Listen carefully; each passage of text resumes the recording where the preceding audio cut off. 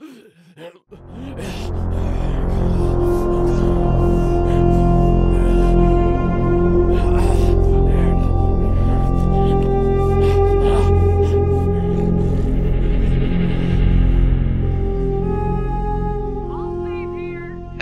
everybody, welcome back to another legendary location guide here on Borderlands 3. Today I'm going to be showing you guys where to get the electric banjo, which are legendary artifacts.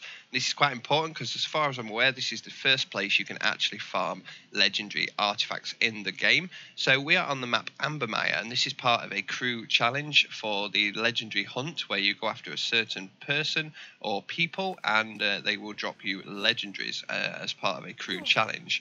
So we're in the map Ambermire, quite close to the middle spawn fast travel area, as you can see. Once you run into this area right here, you'll see a big waterfall just there.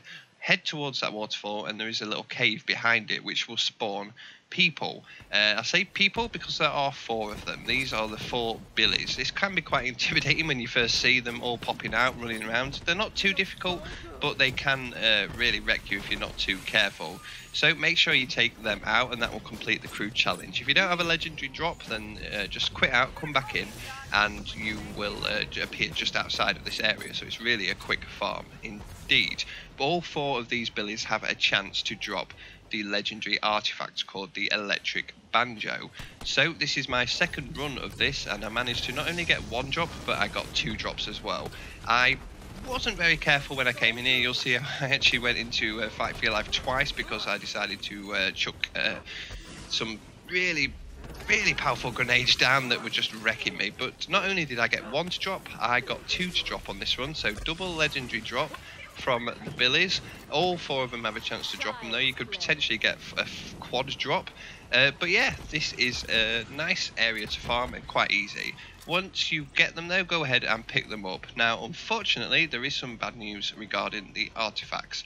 You can't actually unlock artifacts until I believe it's chapter 16 of the main story mission. So I am not quite there yet, which means I can't equip these, which is a shame. But this one is, yeah, I'm not far away really. It's when you open the second vault, I believe.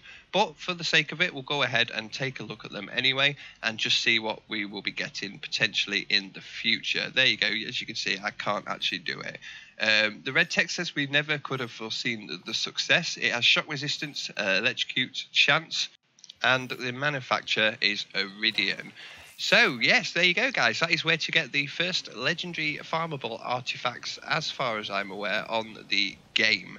But this is a bit of a troll in the fact that you can't actually use them quite yet. So if you get these, make sure you go ahead and get to the point in the main story mission where you unlock the second vault, and then you should be able to equip them just then, which is what I'm going to go and do now. Anyway, thank you guys for watching. Really hope you enjoyed. Check out the link in the description for the playlist for the rest of the legendary location guides. They'll all go into the same playlist, and I will see you guys in the next one.